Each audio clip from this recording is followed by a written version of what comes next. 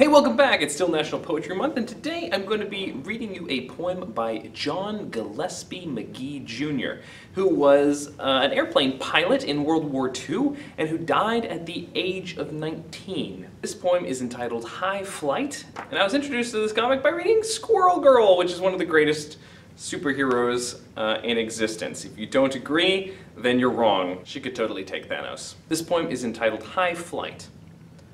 Oh, I have slipped the surly bonds of earth, and danced the skies on laughter-silvered wings. Sunward I've climbed and joined the tumbling mirth of sun-split clouds, and done 100 things you have not dreamed of. Wheeled and soared and swung high in the sunlit silence.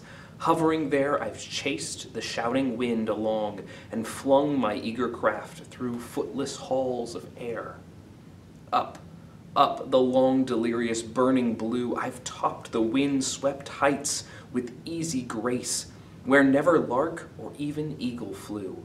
And while the silent, lifting mind I've trod, the high, untrespassed sanctity of space, put out my hand and touched the face of God.